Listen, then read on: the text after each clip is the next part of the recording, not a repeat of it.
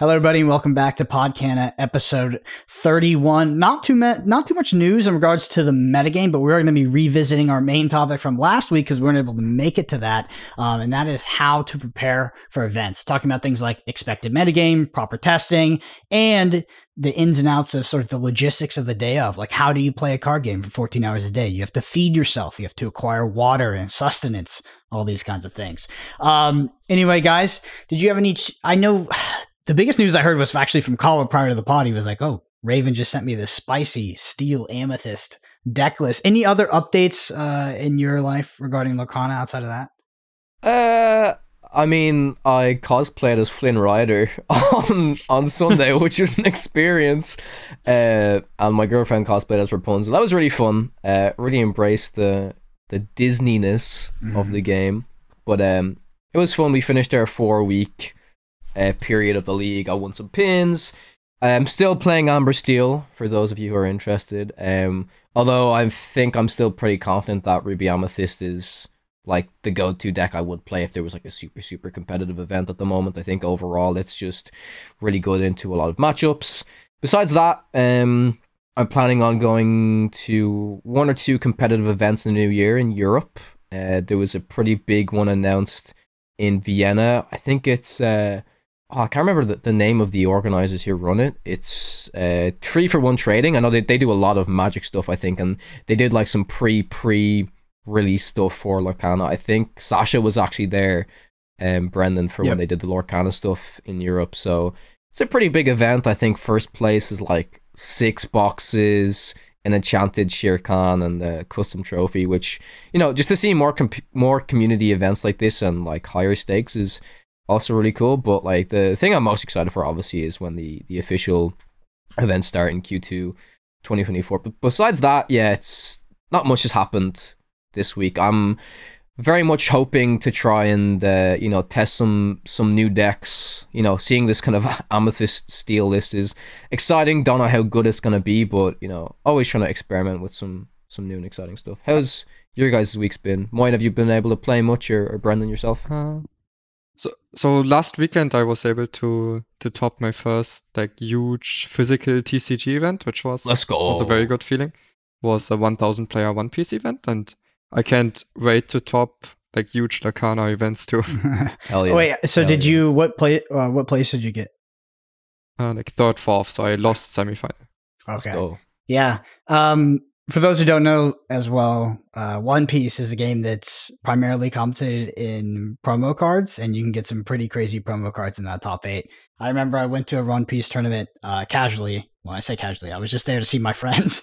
I didn't actually play regional here in Dallas, and one of my friends top 8'd that as well, and it was like, I don't know, he made like $5,000 or something. It's just like, it's crazy. From this DreamHack, top 8 is like 7,000 to 8,000 in cards. Yeah, crazy. A 1,000 player tournament is a serious tournament. That's crazy. How many rounds of Swiss did you play? So it was a DreamHack, and we played 10 rounds of Swiss into top 32 cut, and then top 32 cut was best of 3 on day 2. How long was the first day of 10 rounds? Like 8 hours around. Yeah, I think 10 rounds is actually not too bad. I played 12 rounders and 14 rounders. 10 rounds is not too bad. What do you mean? Oh, in the early days of Flesh and Blood, it was really the early days. So they didn't actually split it up between 2 days. Now they do. They split up between 2 days or 3 at the World Championship. And we did 12 rounders in 1 day with top 8. So that was like, I mean, it took one with top 8 in 1 day. So what? I flew to Auckland for the first constructed tournament of Flesh and Blood. I think it took 16 hours. My friend Sasha, who you know, won the tournament. So we were there for 16 hours. It ended at like 2 a.m. Started at like 10 or something. Bro. Yeah, it was interesting. It's a good thing that we're talking about how to prep for events this week, because I don't know how you prep for that. Some people might be scared of something like that, but I think I might thrive on like 12-hour days. I would like to see Moyen on a 12-14 hour Lorcana event. Yeah, I really want to see that. And Kawa, you won your league for the season. Or what do they even call it?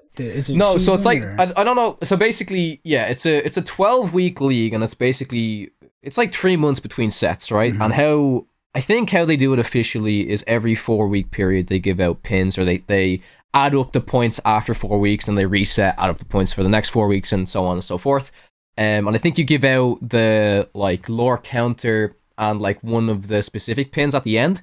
But we got like I think it's the Winnie the Pooh, Honey Wizard, and the Rapunzel pins this week. So pretty much, like, I'm not gonna lie, I think like it's what we were discussing a while back, Brennan.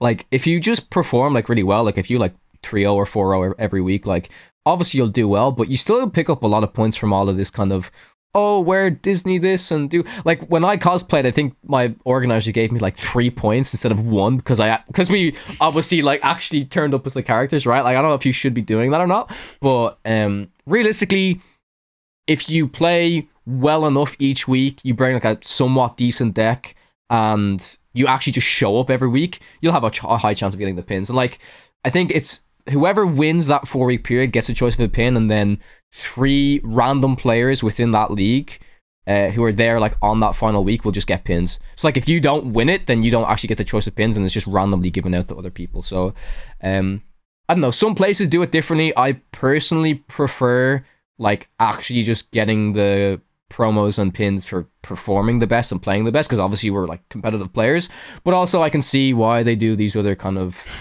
ways of doing it, because like, you know, they're trying to get casual people to play the game. And also the whole thing of like, oh, if you have Judy Hopps and Nick Wilde in play, if you have 2 items in play on the same turn, you get extra points. It's like, it's obviously trying to encourage people to play different decks, and I understand that.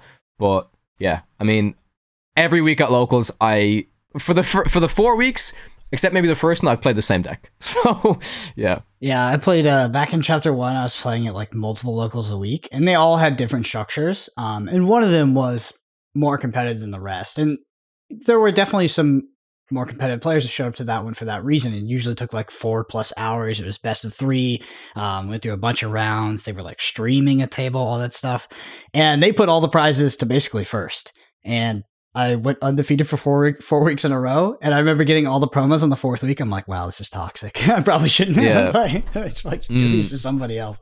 But yeah, they also had some stuff in regards to like if you had all the princesses on board, you got like a point or something, but you had to cash them in. So yeah. Yeah, you have to like, I had to like call the guy over and be like, oh, I have these characters in play. You know what I mean? It's like, I never did it. I never did it. So at the end of the season, I remember I got second. I was like surprised in the league, and it was based off my record. And I was like, it was just you said it. Yeah. I was like 32-1. I was like, oh, okay. Anyway, so we had some spoilers come out, but honestly, they weren't too interesting. I mean, nothing groundbreaking. The one I saw was the Sapphire is basically Phil. What is it? It's like Phil, it's a super, and it has ward basically, right? Has ward, has support, 3 cost inkable, 3/1, that quest for 2. So I think it quests for 1 more than Phil. I think Phil only quests for 1. So quest for 2, has ward, so it's better against like the best thing at the moment in the meta is like what, like turn 1 Cinderella into Let's Storm Rage On. Obviously you can't play this card till turn 3, but it still just dies pretty much to grab your swords. If there's no bodyguard stuff, like you quest with it once, like you quest with it to give support to another character, and then it's just dead if your opponent has cards on the board. So it's kind of, I don't know, it's fine, but yeah, like I don't really understand. Like Lorcana is very much a game, we were kind of talking about this a little bit earlier, Brendan, that this rarity to power ratio is very strange to me. Like there's some super rare cards that are pretty good, right? Like that you see in a lot of decks, like Ariel is super good, Lady Tremaine is super good, and then you have some super rare cards that are kind of questionable, and even rare cards as well. Like it's funny. Super interesting. You would definitely, I think you would be surprised at Flesh and Blood, because Flesh and Blood is that times 10, because it's all actually balanced off of like a specific like mathy number. So not only are the Majestics and the Supers like potentially not powerful, but they're just the same rate. Like at least in Lorcana, they're usually above rate. They're usually like quantitatively above rate slightly. The card might still suck because it just doesn't have a place in the metagame, but they still are, you know, attempting to be powerful cards. In quantitative value, they are. Sure. But I mean, you'll have that in every game. I mean, Magic is the same thing, where you just have like some Majestics or whatever. They're just kind of they're They're not it. They might be meant for multiplayer. They may be meant for a future meta, but it's just tools to play with. Some cards are overtly powerful. Anyway, let's get on to our Spill the Ink section because this week we're going to actually hit the main topic. The first one is from Zeph Games. This is our most upvoted comment. And Zeph also has a YouTube channel, which I watch quite a bit, does deck techs and stuff like that. Says, really like Moyen's comparison of Forbidden Mountain to a 0-6 that Quest for One. It put it into perspective. Yeah.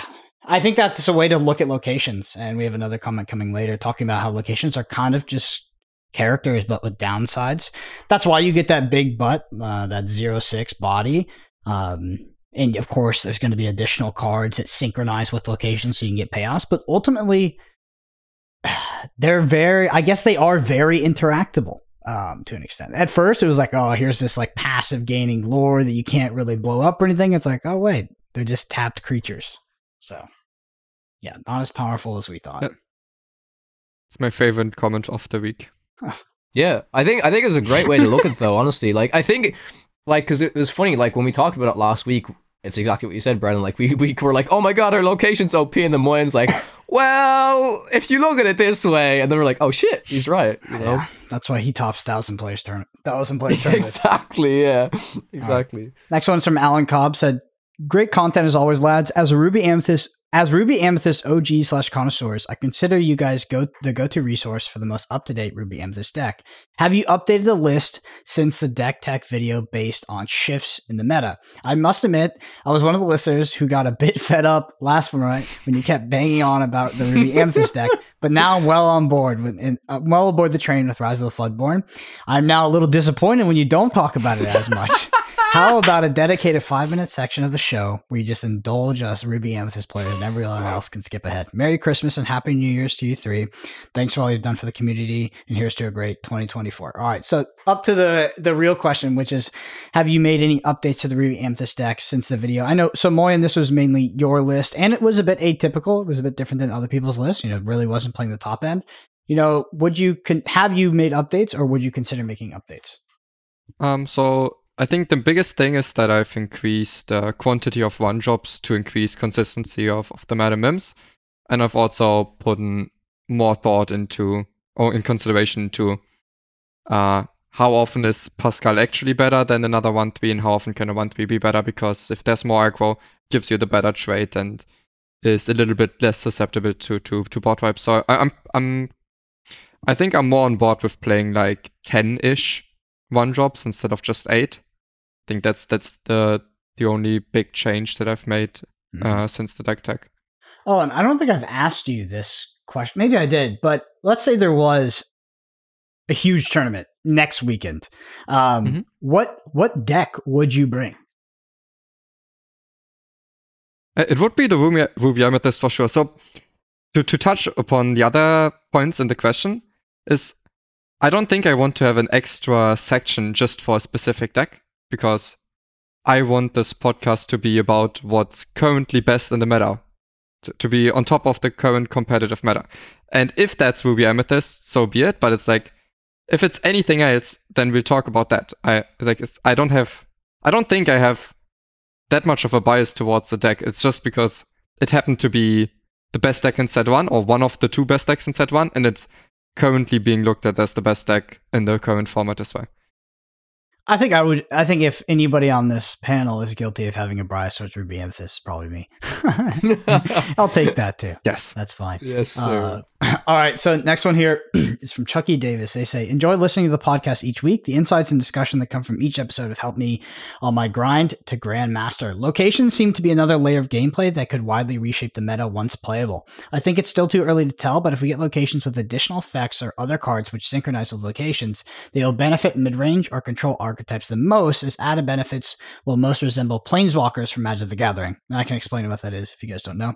Big tempo loss for aggro, but will take over the game if unchecked. For my question, are there any cards or mechanics from the first 2 sets that are/were underutilized that could make a comeback when set 3 drops? In my opinion, support as a mechanic may need a second look, as in a vacuum, it could allow aggressive strats to nullify the tempo loss when dealing with locations while still removing them efficiently. Would love to know if each of you have a sleeping giant that you're ready to break out in set 3. That's an interesting question. Mechanics. Yeah, I like the idea of I like the idea of bringing out support, especially if you have these big chunky locations, right? Like, I don't think support is a bad effect at all. I just think especially in this meta where it seems to be very focused on either controlling the board with like stuff like Be Prepared and like your big cards, Tremaines and stuff like that, or the alternative, which is your clearing them with AoE effects like Grab Your Swords and having all of the little removal tools that Amber Steel has. I think right now, support doesn't really matter. Like, if you tried to make an Alice deck work right now, I don't think you're going to successfully do that. But in set 3, it might actually work, because if you're trying to get rid of all of these locations. I also agree with Chucky that, like, we've seen one location, so, like, a lot can still come, and I think there will be a lot of cool synergies that we'll see. But besides support, I don't know if there's anything that I particularly... I have one. I think it might be bad, though. My Sleeping Giant... shoot, why not? My Sleeping Giant for set 3. And I know why it's not currently Goofy. It's not. Don't say Goofy. It's not evasives either. It's not evasives. Is actually Steel Sapphire Ramp. Like the old Ramp deck. I remember I played it for a gameplay video once, and it just felt pretty broken. Like Ramp itself is really powerful now, don't get me wrong, but Ramp with a whole new world feels like it is just missing a few pieces to be a very, very good deck. Because like when I was playing that deck and I was legitimately drawing my entire deck, had 14 ink, it was like, I'm definitely abusing something in the game. Unfortunately, I just don't have the payoffs in terms of like the actual cards I can be casting. But that strategy, or at least that archetype, felt like if, Sapphire or Steel got enough tools that could actually control the board or punish the opponent, it could be really, really good. I think that's an interesting point, because basically the deck's capable of getting card advantage and ink advantage and then still losing the game. I know, so impressive. It's an impressive feat. Yeah, so if it gets the missing tools, I see some potential in that color combination. What about you, Moyen? Any Sleeping Giants? There's no Sleeping Giants. Any mechanics or like keywords that you were interested in but didn't end up playing out due to like meta conditions? So right now we have a lot of like pretty efficient discard tools that don't have a place in current meta. Thank God. I think, yeah, which I'm not sad about, but I think they don't need much more to become viable in the future either. Yeah. I mean, that was my biggest my biggest worry for set 2, and I was very happy it didn't play out. But I mean, those cards, unfortunately or fortunately, they're not going anywhere. So yeah, I hope something doesn't tilt that over the edge to where that becomes super playable. So what about the Planeswalkers, Brandon? So Planeswalkers are a card that comes onto the battlefield that is not generally able to be interacted with most cards in Magic. It usually needs to be interacted with a card that specifies Planeswalker, which limits your card pool, or it needs to be interacted with combat. Combat is harder because your opponent can also block. So basically, they're very, very durable threats. And they every single turn, they have 3 abilities. So they're a card that you play down, and now that card in and of itself has usually 3 to 4 abilities, and you have this loyalty counter, so you have this counter on it, and you can tick it up with one of the abilities, tick it down with one of the abilities, and usually the last ability is like you can tick it down for like 8 or something, and you get an ultimate ability, which is usually win the game. But it would start at like 5. It would start at like 5, and you have to tick it up 3 times.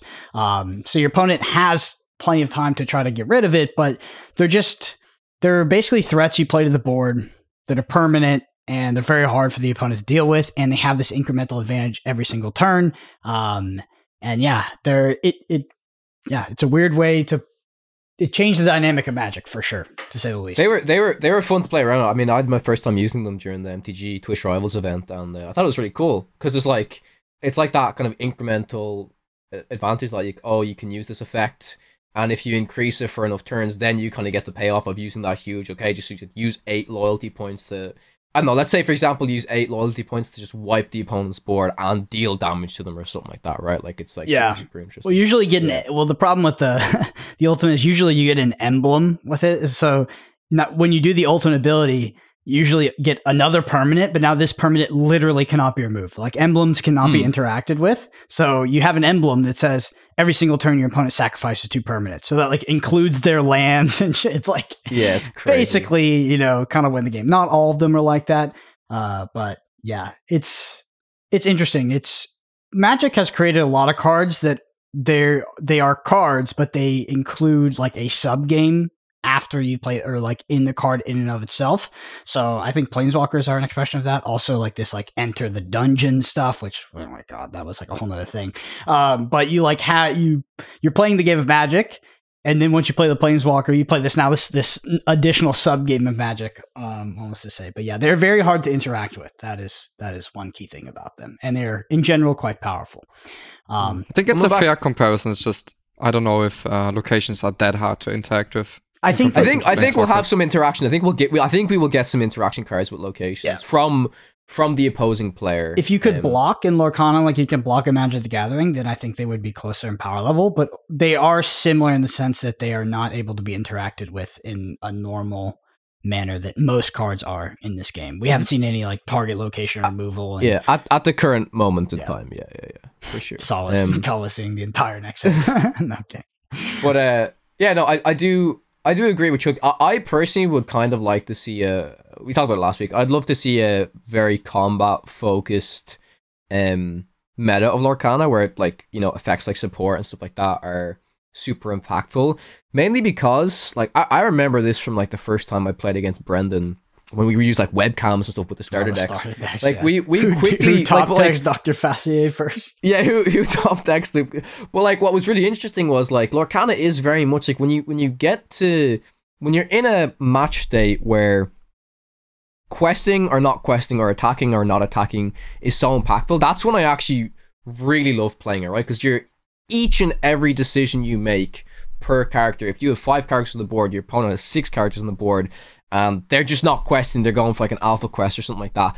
That's super interesting because it gets really mathy and really kind of complex, and I haven't had that in Lorcana in quite some time, and I really enjoyed when it was like that. So I really want to have a combat based meta again. I may regret that. We may come back to this in 3 months time and me go like, oh, I don't want this shit, but I don't know. I would like to try it out now, yeah, for sure.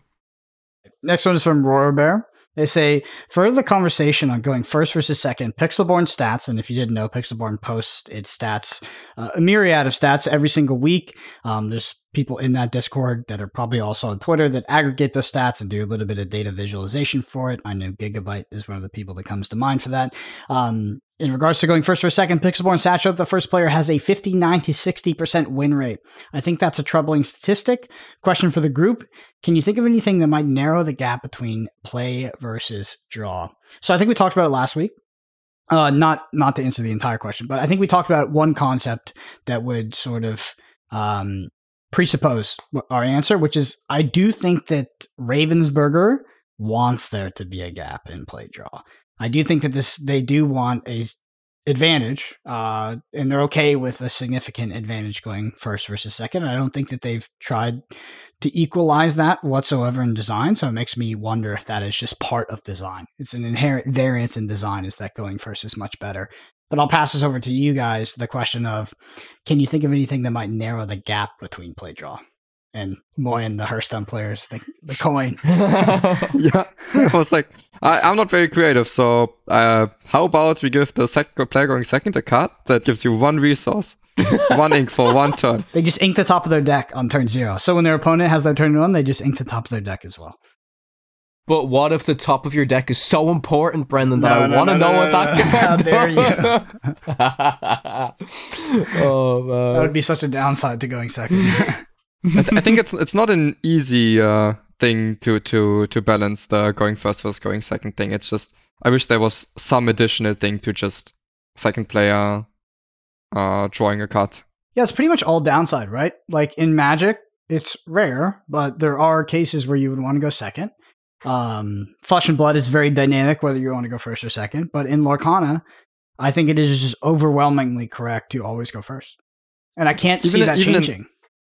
Even in Hearthstone, you would usually want to go second, but some decks would just have so much synergy with the coin itself, with like playing a free card on one of their turns that some decks would want to go second. Yeah, so I have a question off of that. So if the coin didn't exist, if the player going second didn't have the coin,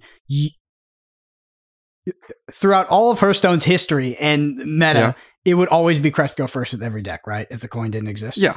Okay, I think that's closer to Lorcana. Yeah, I agree. It's Hearthstone without a coin, kind of, yeah. You do get the additional card, which matters because I guess your cards are, but I don't know. I can't see it changing that you would ever want to go second in Lorcana. I always troll my opponents frequently when they win the die roll. It's like, oh, you want to go second, right? And they're like, yeah. I'm like, what? I'm like, dude, no, I'm joking. Relax. All right. Next one is from. Oh, do we think they could narrow anything?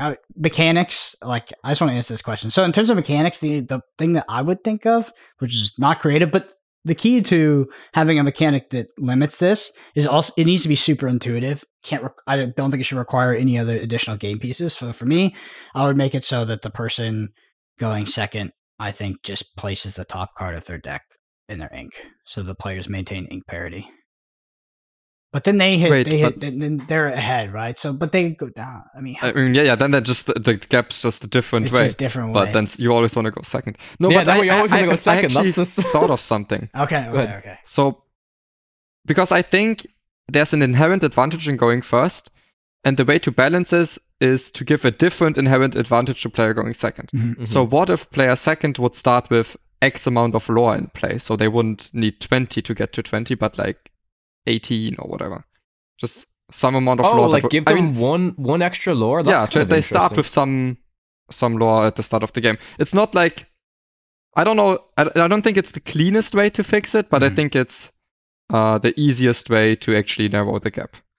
Yeah, that's interesting. I would say I don't think it's clean, but I do think it would add a lot of push and pull. Because say you're playing a control deck and you're playing against an aggro deck, you're like. Well, I really don't want my opposing aggro deck to maybe start second, so I'll go second because I don't want them to get 2 free lore or something like that. So you'd actually be making decisions. That being said, all in all, I do think that the play draw discrepancy is part of the game design, unfortunately, right now. I do think that they like that.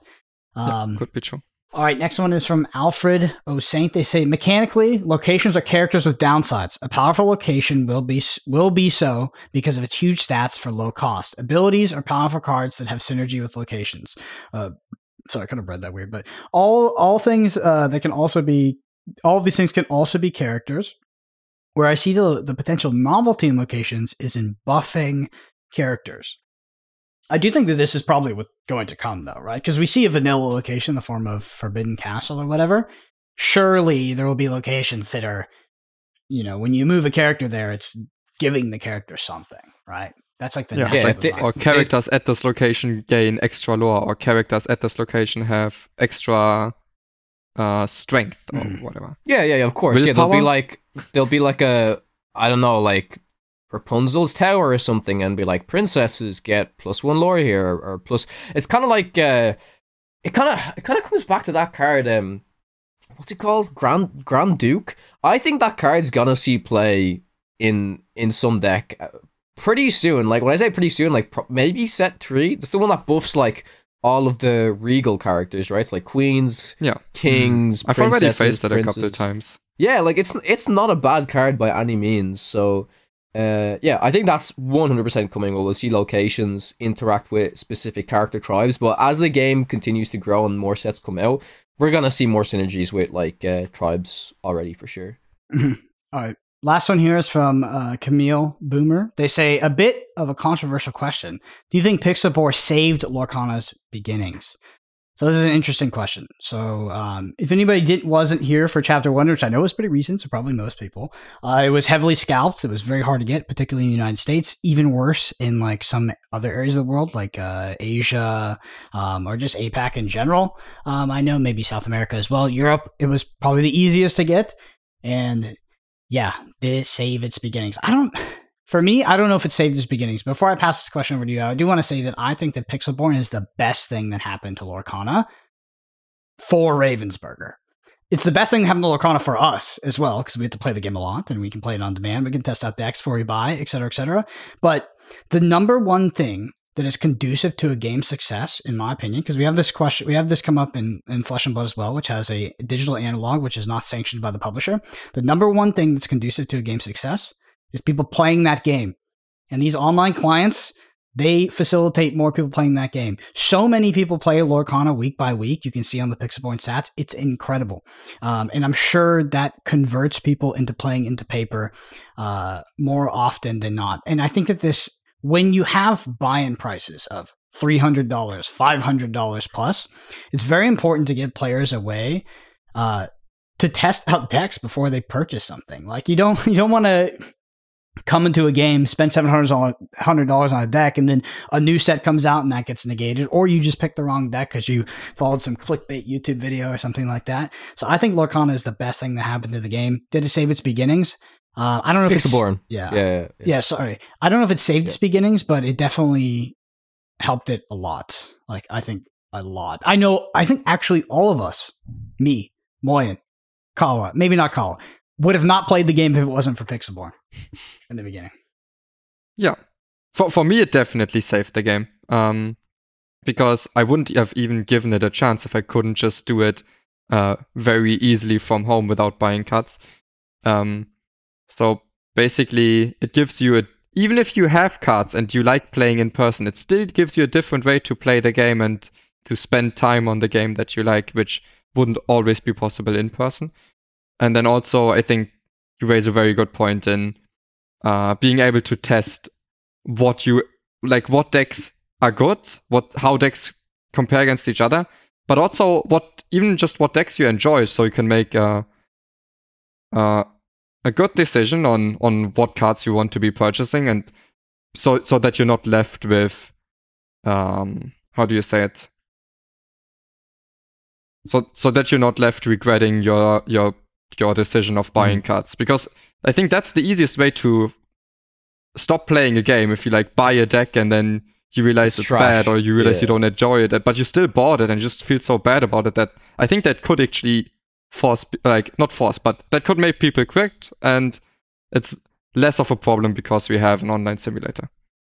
Yeah, I agree. I think the best thing for me, honestly, it's we'll probably lead into it a little bit, and it's going to be interesting because I really want to ask Brendan about this, because we're going to be talking about how to prepare for events in today's episode, and a tool like Pixelborn will help tremendously with this, in my opinion, because I mean, realistically, if there was a huge event coming up in Europe, and even if Brendan wasn't gonna fly over to play, I could still prep it, and because of Pixelborn, obviously you can still prep and discuss different things without a tool like this, but it helps so much. It means I can actually play against my friends all around the world, right? Yeah. I actually recently saw, I think the guy who made Pixelborn, he posted about how big the Discord's gotten, and if I'm remembering correctly, I'm pretty sure the Pixelborn Discord has more people in it than MTG Arena. It's getting close on some other TCG, official TCG digital clients, which is it's beyond impressive, honestly. I think saved Lorcana's beginnings is a big statement. I think it helped it grow tremendously in a situation where the game was incredibly hard to acquire. A lot of people wanted to play the game, were interested in playing the game, and because of this resource, they were able to. In my situation, it's a really rare situation for me how I kind of got into Lorcana, and Moyen saw it as well. It was I mean, the only reason I had so many cards when so many people didn't was because I was in Germany around the time of launch, and I was at a booth that just had booster packs. Anyone else in the world could not go to their... I mean, Brendan talked about it. He went to his local game store, yeah, $400, buddy, for a booster box. It's absolutely crazy. So for me personally, I was just very fortunate to be in a situation where I could acquire the cards, and it was really special for me because it was my first physical TCG, and I really enjoyed that kind of dynamic versus digital card games, since I've played so many digital card games. But as a tool and as a resource, yes, I think Pixelborn is incredibly important. It really helped Lorcana's growth initially. It's still helping its growth, and I have to agree with Brendan's point that I'm sure Ravensburger realized how impactful it has been to the game's success. Yeah, for sure. And I'm sure Ravensburger has lawyers, and so if I think that they've had a discussion about it, and they were like, "This is actually good for our game," because like when you think about an actual small publisher like Flesh and Blood's publisher, like Legend Story Studios, you could be like, "Oh, the digital thing is still up because they don't have lawyers, they're just like a small company and they're just letting it fly." Like, in my opinion, which is an uneducated opinion, talking out of my butt, but I would assume that Ravensburger knows about Pixelborn and has decided that this is good for the game. And there is Moyen's. You went to Germany. Well, you're pretty close. Promo goofies. That was just the Gamescom promo goofies, because it was the event that Kawa was talking about. Yeah. I've got 6 of those. I think set 1 cards like the. Yo, bro, I milked it. I gave one to Speci because you won the Cusco Cup. But yeah, I think cards like that will definitely increase in value. But yeah, overall, come back to the question. Yeah, I think Pixelborn is great, and I think Ravensburger, no, it's a good thing for the game. But at the same time, they could shut it down if they wanted to. There's no doubt in my mind that if tomorrow they wanted the guy to shut it down, and I know that in an interview he said if they asked him to shut it down, he would shut it down.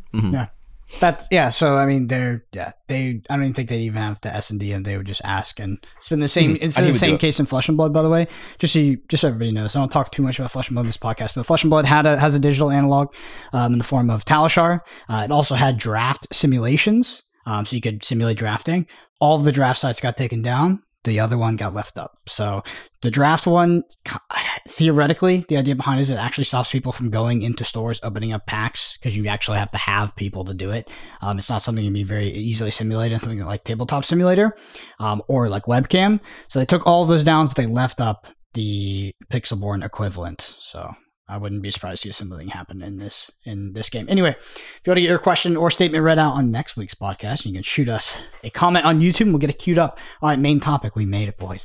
Main topic, how to prepare for events. All right, so the first thing I want to talk about is expected metagame. I think metagaming and being prepared for the correct metagame is one of the most important things when it comes to being successful at a tournament. Probably equally as important as play. So there's usually 3... sort of a triangle in a metagame. Rock, paper, scissors, I like to say, but it's not always the case. But you want to look at it as the best deck, the deck that beats the deck, and then sometimes the deck that beats the deck that beats the deck. What deck you end up on is a bit, is sort of up to your play style. I think for the early tournaments, we like to call it as going layer 1. So going layer 1 would be just play the best deck. Don't go too deep, because when you start metagaming, you start going down these thought patterns of, are people going to play the best deck? Are they going to play the deck that beats the deck that, if I play the best deck, is everyone going to be targeting me? For the early tournaments, at least with my experience in card games so far, the early tournaments are always dominated by layer 1 metas. They're dominated by people playing the most obvious best deck, and you should prepare for a tournament in that. So that means playing the best deck and being prepared for the mirror, or playing a deck that beats that deck, and sort of exploiting the meta representation with that so-called best deck. All right, and for our last section, it's kind of just this tertiary type of decks, or this tertiary area of decks, which is the deck that beats the deck that beats the deck, or it's trying to break the meta, bring an unknown deck, and just sort of flip it on its head. That's my favorite place to be. I think it is more often than not the incorrect place to be. I think that you will more often than not end up with a deck that is not as good as you think it is, and you probably are trying a little bit too hard to play outside of the box. But ultimately, that is where I like to end up, and we'll get into more detail about like how long should you spend in the testing process of trying to break the game with these new decks, trying to build combo decks, because I've been to many a pro tour and world championships where we spend way too long on some terrible combo deck, and we get there, 2-3 days before, and we have to be like, oh my God, now we have to go learn the real decks and play those because this was unsuccessful. Moy, I just want to pass over to you for how you approach metagaming and picking a deck for a tournament. For what? How you approach metagaming and picking a deck for a tournament. Yeah, so I think you're right that most of the time it's just best deck or deck that beats the best deck. I don't really like to go 3rd level because not enough people tend to go in big events. No, I think not enough people tend to go level 2 to make level 3 viable. Mm-hmm. So it's like either level 1 or level 2 is usually what I go for. And then breaking the meta is cool and all, but so basically I think people love to break the meta so much that they even go minus EV just so that if they win, at least they were the one that broke the meta. Mm-hmm. So it's not always the best thing to do, but I can see the temptation in it for sure. Yeah, I've felt that temptation many a time, many a time in my day. Kawa, I know you don't have as much experience in paper tournaments, but just drawing on your experience from Marvel Snap and other games that you've played, do you find yourself being more a player that's playing sort of the layer one, like the best deck? What would be in this format to be Amethyst, or trying to target that best deck and get an edge on players that are bringing the most popular deck at the tournament? It's quite interesting. Whenever I'm trying to do stuff solo, not testing with teams, to give you guys some perspective, like whenever there is like, not, I wouldn't say high stake tournaments, but whenever there's like, if there's like a weekly tournament, it's like 150 bucks to win it. I'd be the person who's bringing like a Quake deck or some weird shit like that, you know what I mean? Trying to have fun with, because the stakes aren't too high. That being said, I had one of the best testing experience to date when I tested with Moyen and Lowell for the Switzerland tournament, which was honestly so much fun. The funniest thing about it was such a limited time that we had. I could really tell that Moyen, every time like we were like trying to make a decision, he was like, shit, I wish we had more time to test. But it was a lot of fun. And even just like I learned so much from Moyen during testing for that event, and it was just fun to experiment with different things, try different techs, discuss strategy with other players with similar mindsets and stuff like that. And what was funny about that particular event was I was really confident going in with a certain type of deck, and then Moyen and Lowell were like, oh, we're gonna like put in this tech to beat this specific thing. I ended up just like, it was like 5 minutes before submission, I was like, I hate you guys, and I just put in the same decks as them, because if they played the decks that they chose, they would have absolutely annihilated me. So yeah, it was really fun. It's really, really fun testing with a group and stuff like that. And I do agree, though, overall, that I wish we had a little bit more time, because, I mean, with more time, you find out more things. And like you were saying, Brendan, I feel like with more time, if you spend a day or two, you'll quickly realize, oh, this is not the right idea. We should focus on something else, right? Yeah, I think that the testing process... So basically... Go ahead. You're good. For that event, it was like a 2-deck format. It's the best kind of Marvel Snap format right there. Yeah. Yeah, but you only had to play one of them. So it was kind of random in a weird format, but still, we finally came to the conclusion that one of those decks was going to be in a lot of lineups, no matter how they try to approach it, and ended up tagging our one deck so well for it that we could never lose to it, which basically made them unable to play that deck because they were so scared of queuing into this forced one them to card play. Like, yeah, it was so good. It was so good. So we like forced them to play the other deck, and then we had 2 decks that covered each other's weaknesses very well, so we could have a very good matchup into whatever deck they queued. So we came out with like a huge edge in that tournament, and it was the best thing was that the tech card we put in was Super Scroll for people actually playing Marvel Snap, and it was a terrible card at the time. It wasn't seen in anyone's decks, but then out of nowhere it was incredibly good in this tournament. Yep. When we went to the UK, all 3 of us were in the UK, as 2-deck format as well. Marvel Snap 2-deck format, and I know there's probably a lot of people listening to this that are paper card game players, haven't played Marvel Snap, but Marvel Snap 2-deck format is one of the funnest formats I've played for. Same thing. You basically you played one deck that was really, really good, and your other deck was a proxy deck to force your opponent off of playing decks that counter your deck. For instance, I had a similar concept to you guys, where I had a very, very bad deck. A very, very bad deck that absolutely destroyed the decks that countered the main deck I wanted to play. And I was playing a little card called Shadow King, which is a very good card now. Marvel Snap has been reworked, and the values have been adjusted. Back in those days, I don't think anybody had included that in a ladder list. Like Z brought it as well. Z3PO brought it, but it was a very bad card. And I played against one of the best Marvel Snap players in the world, Lambie series. And, yeah, he didn't respect my proxy deck, so he queued his deck into my deck, and I 10-0'd him. It was like, absolutely, yeah. I remember that. I remember seeing that, because we didn't cast that game. I remember seeing that on the side and was like, what just happened? Yeah, and my favorite part of that game was that I was playing on a phone, everybody else was playing on computers, because the computers were a bit funky. and I disconnected in the last game, and we were playing for 6 cubes, which is a huge amount. This is in Conquest, and I disconnected the last turn of the game. And I couldn't really lock in my choice. Like I thought I locked in my choice, didn't know, couldn't get back into the game. And I knew I won the game when Lambie, sitting a couple of seats down from me, goes, "Are you kidding me?" And I was just like, anyway. All right. So you mentioned a few things there. Main one I want to pick out is you talked about sort of this congregation of ideas when you form a testing team. And I think it's really important. I do think that testing is 90+% of the work when it comes to actually being successful in an event. And what's really conducive to that, what's conducive to good testing, is surrounding yourself with good players that you can test these ideas into. I think one of the biggest traps is actually solo testing on something like a Pixelborn, or in Flesh and Blood's example, like a Talishar. Because that data, while it's relevant, it is not exactly representative of what you're going to face on the day when you're going into something like a day 2 or a top 8 and you're playing against players that are very prepared and have game plans. They're ready for you and they know how their deck works.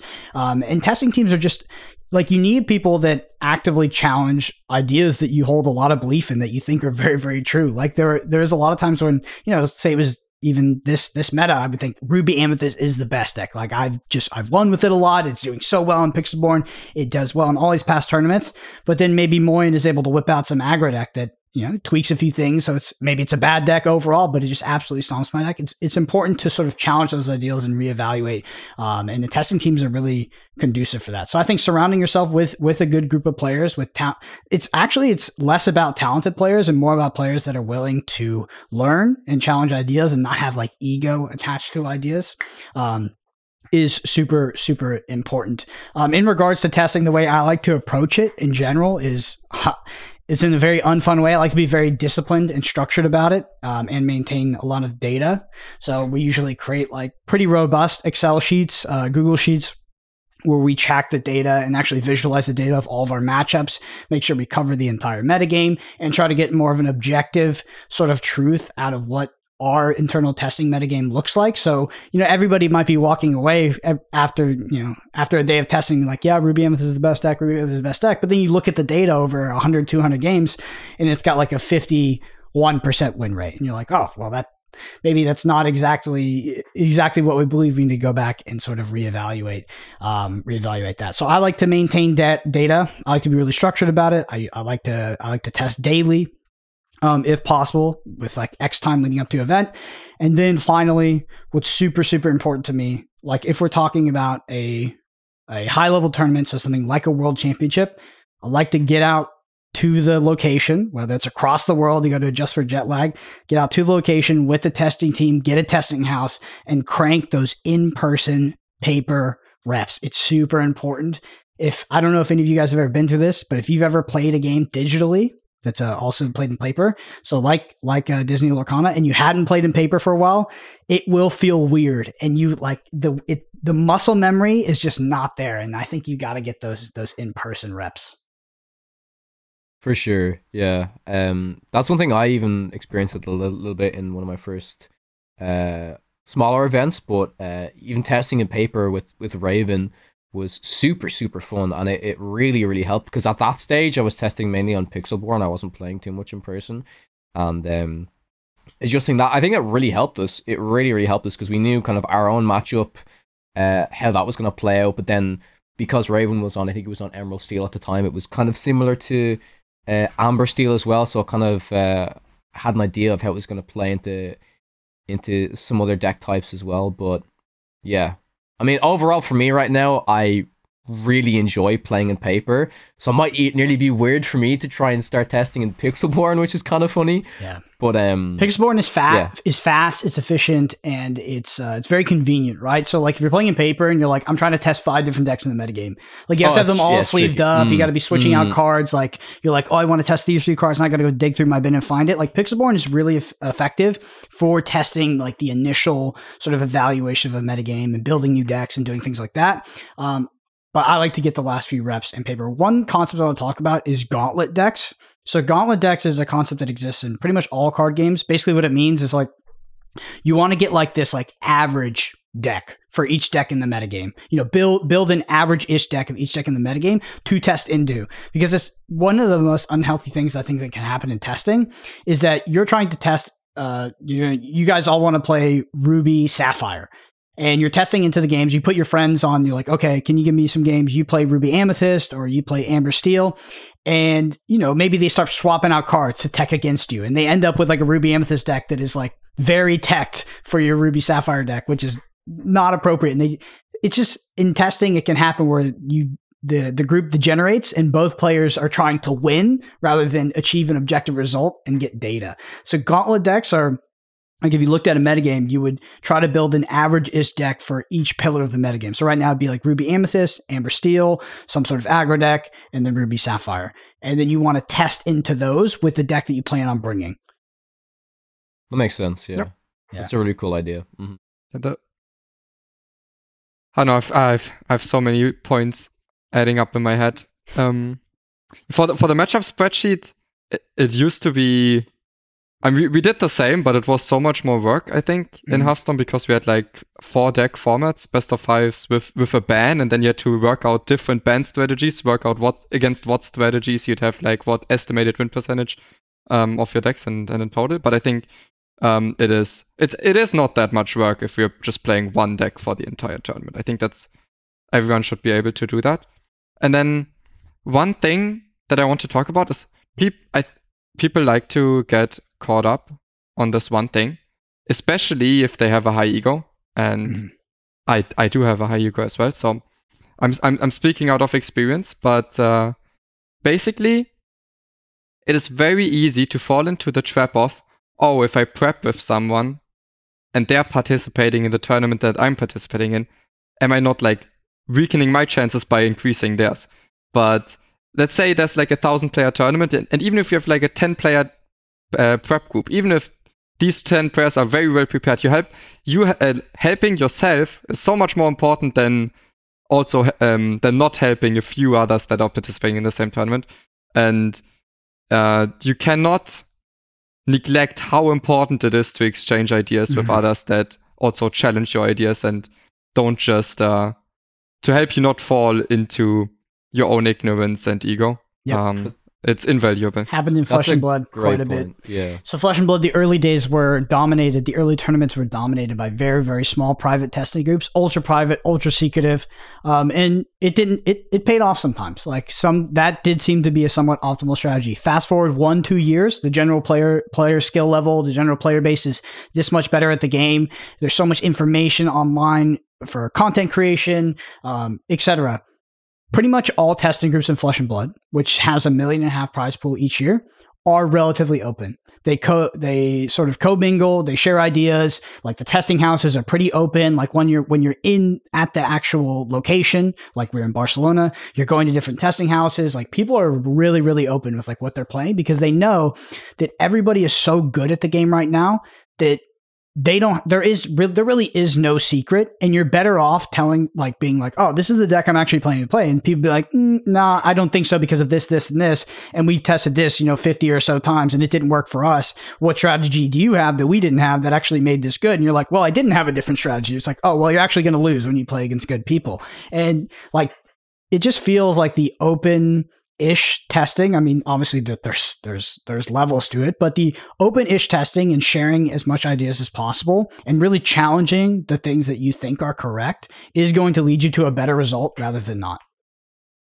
That's been my experience. And that's coming from a game that started out with like ultra private, ultra secretive testing groups.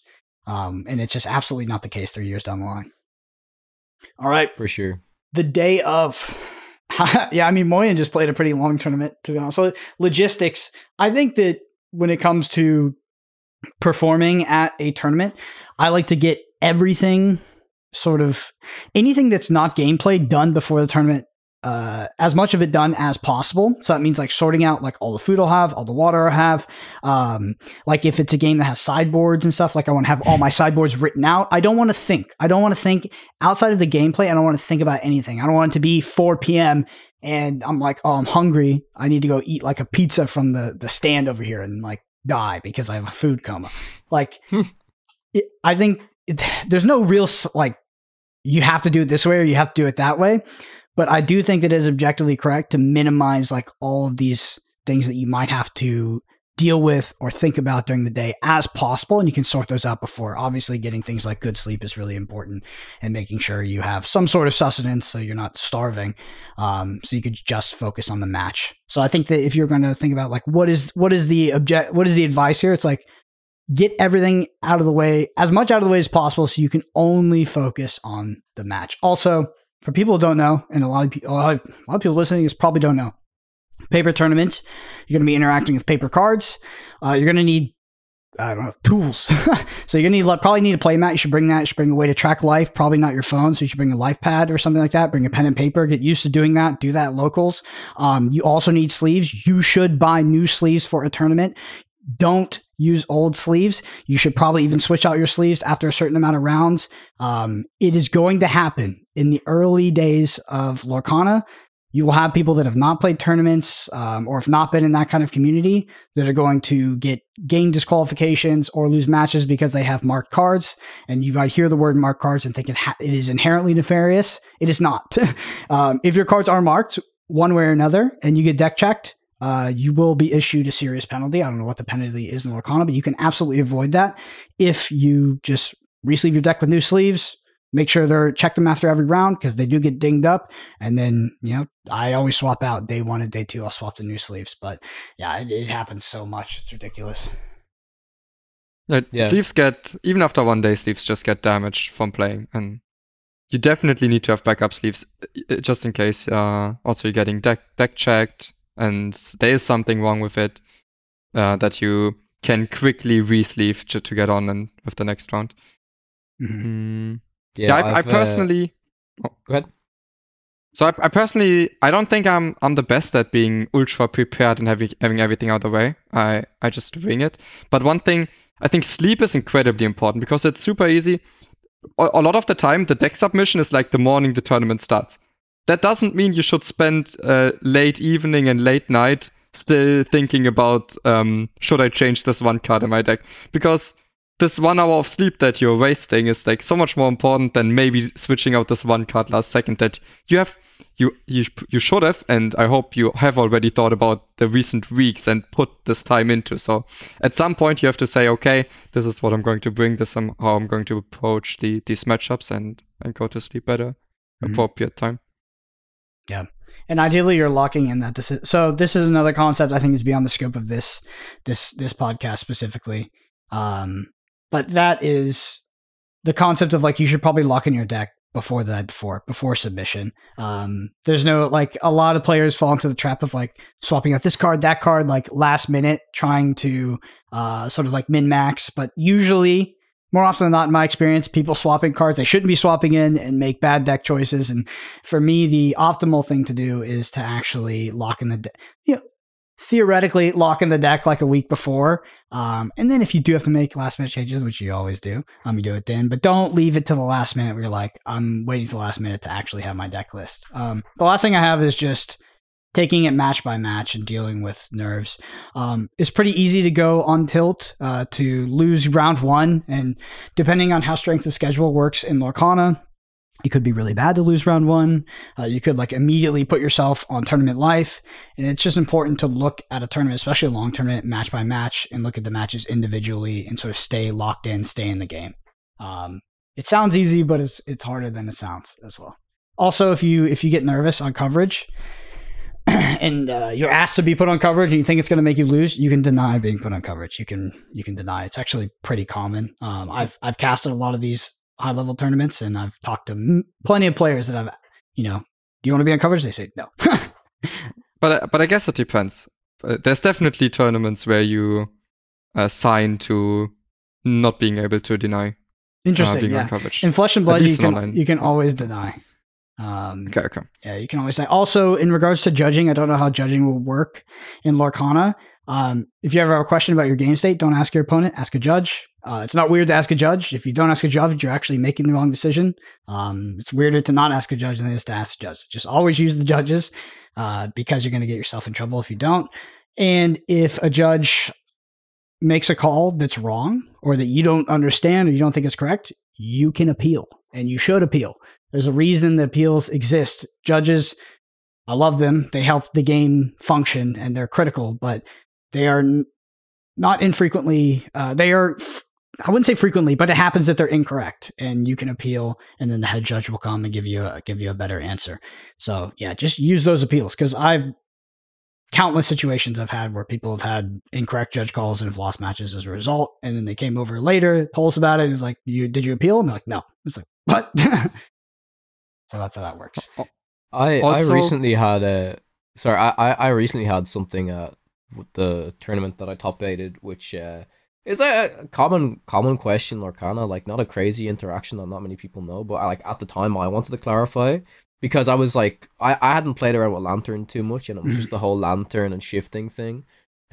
Because I was aware of it, like before my opponent even did it, I was like in my head saying, okay, can my opponent do this? I was thinking, it was basically like, I think they had like 4 rank, they could have used Lantern to shift into Big Think, right? Like that was a thought that was in my mind, and then of course they did it, I asked, and of course there's a few people saying, well, that's how we've been doing it here, and then some people haven't been doing it here, and I'm like, yeah, well, just like, I'll ask the judge, and if the judge says yeah, like, I think it's better in my mind to expect if that was a possible interaction. Obviously, ideally you want the rule, like you want to know the rule before going into a situation like that, but for me to think, okay, if this is something that could happen, that is actually in the game and functions as intended, then to kind of be prepared for it. So that's just an example, and I was happy to put up my hand. Judge came over, clarified for it, and then game moved on. So yeah, just want to kind of agree with Brandon and say, like, please, if you're ever unsure, just put your hand up, ask the question. It's way better than just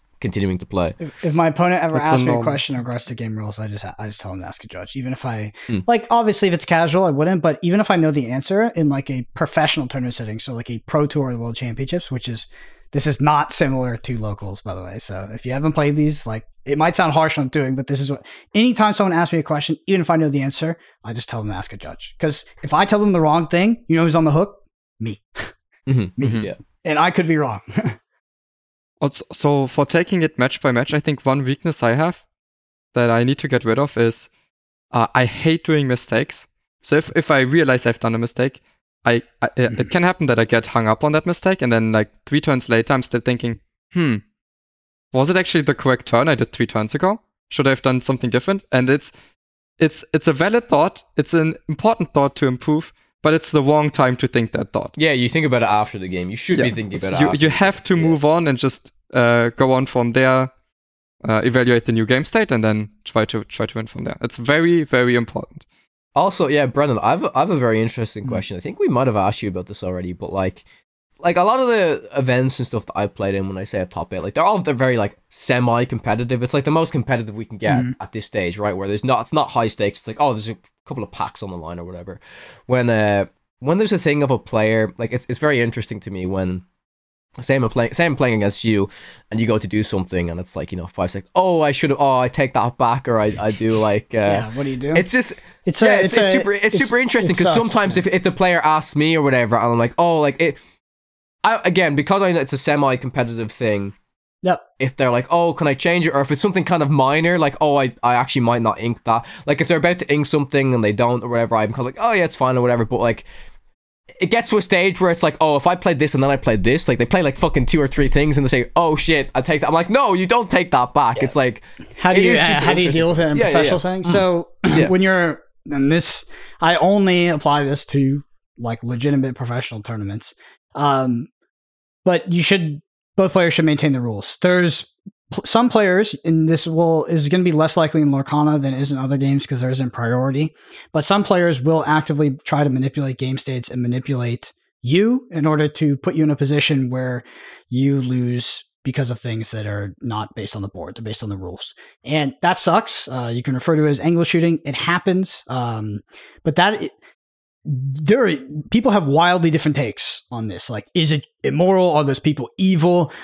Is it justified? At the end of the day, if you're in a professional tournament, the rules are the rules, and it is up to you to not let those players do that to you, and it's up to you to maintain the rules. This wasn't what your question was Kawa. I just want to say that in general because it will come up, and there will be people that become like the heels or the bad boys of Lorcana, and they will. Those people suck. I mean, they do, but if they're playing within the rules, like at a professional setting, the rules are the rules, and you need to understand the rules, and so does your opponent. And if both players understand the rules well, those situations never occur. In the case of people taking stuff back, yeah, I mean, at pretty much every possible tournament that could happen in Lorcana right now, I'd probably let it happen. If we're at the World Championships, I do what I do in Flesh and Blood, which if someone asks me if they can take something back, I say, ask a judge. And you know what they don't do? They don't ask a judge because it's it's often a ridiculous situation where they have clearly missed something. They are far beyond it. And I'm just like, ask a judge. because I'm not going to tell them yes or no. It's not up to me. I'm not the arbiter of the match. Like, I should not be giving you something back or taking something away. That's like this weird social credit system. So the simplest answer is, why don't you ask a judge? And the judge comes over, is like, what happened? If they lie about the situation, that's bad. Don't let them do that. But you just say, this is what happened. Then they ask me, and the judge will go, do you want to let them have that back? You go, no. Because if you're playing for $100,000, it's just like, that's not the situation. And this is a really hot topic, I know. And I've definitely been more generous with it than I should have in the past. And plenty of people have. But if this sounds harsh to anybody listening, and like, I just try to understand, this is like not how we play the game whatsoever.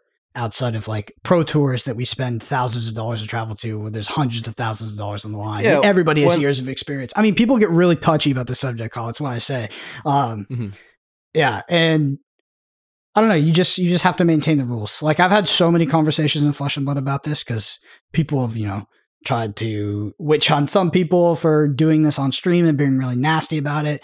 But at the end of the day, it's just the rules are the rules. The better you understand the rules, the better you can insulate yourself against it. And you should just always utilize your judges if possible. If someone asks you a question, you don't know the answer to it, tell them to ask a judge. That's it.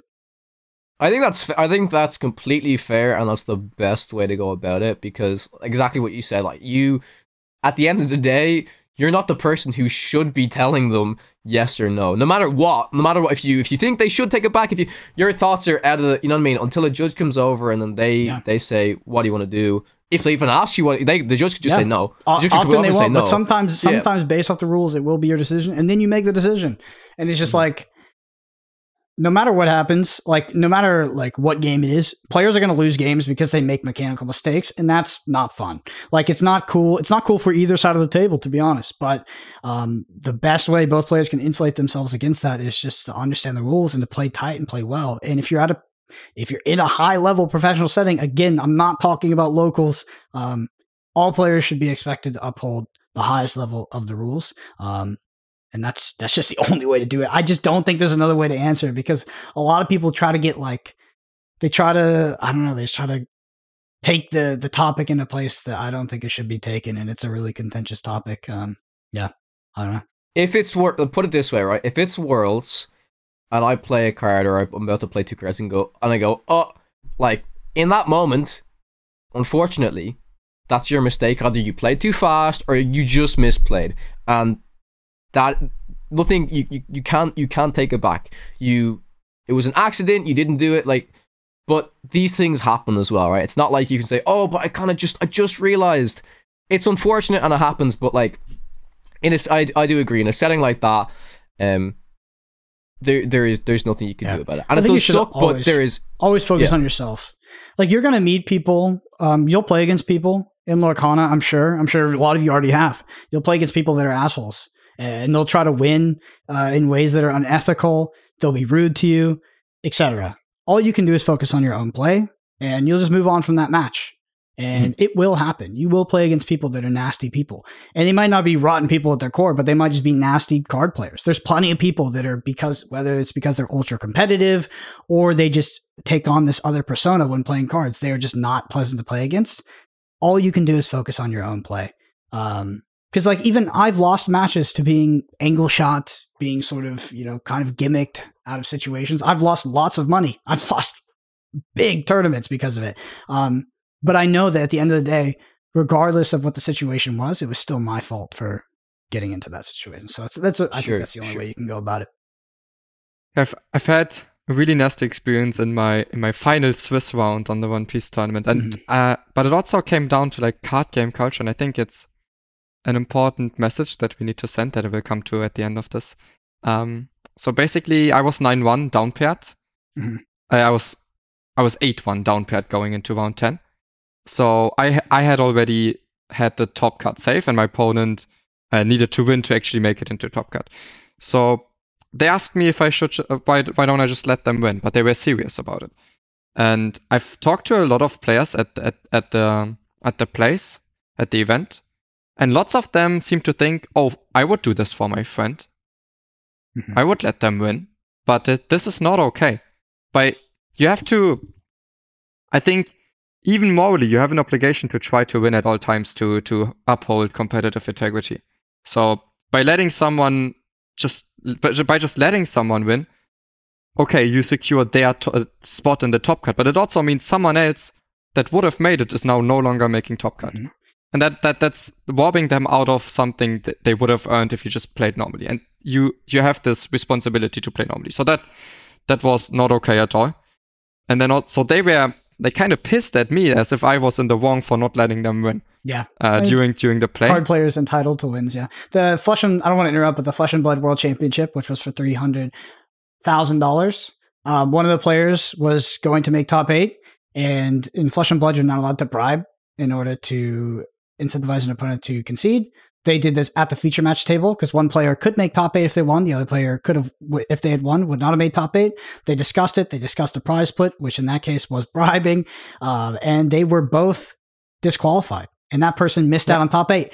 The person who got in, by the way, won the tournament. So the person who was going to get ninth, got in because of the DQ, won the entire tournament. But it shouldn't just be a DQ. I think it should even be further punishment for like bans, further tournaments. I think this is really bad, and it's too common. You think it's the same situation for IDs, yeah? Well, so it's a culture. It's a culture thing. Some games don't allow IDs. Like some games don't allow intentional draws. Some games don't allow drawing. Some games don't allow conceding. IDs is like a magic more. It's kind of more of a magic thing because of the way the strength of schedule works. But I've had this. So let's not getting into IDs. I think is a little bit too complicated, but for instance, there was a situation that happened at one time at the US Nationals in Flesh and Blood, and my friend was locked for top 8 and he was playing against his opponent, and his opponent needed to win to make top 8. His opponent asked him to concede. First of all, they're not on the testing team, they're not friends or anything, but also his opponent was playing a deck that counters his deck. And the entire top 8 was pretty much locked, and it was all favorable for him. Also, if you win, you get higher place, so you get to pick if you go first or second. Yes, there is an advantage. Like the thing is like the other player perceived it as a small advantage of the other player winning and getting get to pick first or second. But they're like, oh, if I win, I get top 8. That's a huge advantage. So obviously, you should concede to me to give me this plus EV. But it's like no, because at the end of the day, he didn't want to play that deck in top 8 because it was a counter to his deck, and he would have lost his initiative to go first or second. But some players are in those situations. They will they can get angry, like they can get frustrated with you, but yeah, and they'll make you feel like that. They'll be like, well, you should just ID because then it's great, and they'll try and convince. I had a situation like there was the tiny tournament I was at literally, and there's people like saying, well, you should just ID because it's just great for both of us. When it may not be great for you, but they'll just fucking try and convince you. Too, but even if it was great for both of them, I think it would still be wrong. That's not the point. Be careful though, even whether you have a moral issue or not. Regardless, be careful if your opponent tells you that to let them win or to ID so that you can both make top 8. There's been so many situations in card games where that person telling you that they've done the math that you guys can both get in, they're wrong. They're wrong. And then you don't make top 8. So be careful about that for sure. But yeah, it's coming around to Moyen's point, I do kind of agree. I think when it comes down to competitive integrity and like, yes, like there is a thing of like, oh, if it's my friend, if it's your friend, but like, I think okay, it is interesting. It's like if it's Moyen and Brendan in for the Worlds of Lorcana, and it's like, oh, you want to ID so we can both get in? I feel like you guys should play it because, well, either way, like if it was us three and like, it's one of us getting in or whatever, obviously you're trying to play for yourself, you're trying to get in there and stuff like that. But if it was a situation that one of us got in, I know it like comes down to different situations, stuff like that, but like if one of us gets in, we even talked about it for the Marvel Snap event. If one of us made top 8 or whatever, that was kind of a in my mindset, it's a win because well, it's a team. Okay. We get there. But people think differently. I almost never split because splitting is not sanctioned by the tournament organizers. So even if you did split, you'd probably be chasing someone down for money. They're not obligated to pay you. They might be socially obligated to pay you, but you might not get paid. And that part sucks. One thing I'll say is like I don't have any skin in the game for like the moral argument of like, should you concede, should you not, should you ID, should you not. What I will say, and this is mostly in regards to people getting angry at you for maybe not conceding, no player in a match is entitled to the win. And some players approach the table entitled to the win. And that's why they get angry when they lose fairly any round, or they get angry when you don't concede to them and it's their top 8 winning in. All I can say is don't be that player. Don't be the person that sits down at the table feeling entitled to the win, because you suck. You're a loser. Like, you should not think like that. That is toxic and that is incorrect. No player is entitled to winning a match for any reason. Like, you can't, you can't be there be like, oh, I worked so much harder, or, oh, I get the top 8 you are not entitled. Doesn't mean I'm not skin in the game for the moral argument of like, should you discuss it, should you not? But don't be that person that sits down and be entitled to a win. So I'm very invested in the moral side because I've seen it too many times and I really hate it. So basically what I want to say is, let's say there's some worlds of Lorcana and I'm qualified and you guys are not, and you need to beat me to make it there. You have to play. Mm-hmm. And there's no being mad if I would was to knock you out. Yeah, of course. I think that, I don't know, I think a lot of people would disagree with you, and what I would say is, I know. What I would say is that you have to evaluate, this is going way too deep, but I think you need to evaluate why you play card games. And the reason why I play card games and chase these experiences is not to make plus $20 EV, which is like what it will usually equate. It's like usually these are like infinitesimally small amounts. And, the reason why I play card games is for the holistic experience, to travel, to see my friends, to compete. And when you take away from that experience, it sucks. And that's why I pretty much never split. And splitting isn't even IDing. It's not conceding. But because I'm there to compete, like all the other stuff, like plus EV here, plus EV there, doesn't matter to me.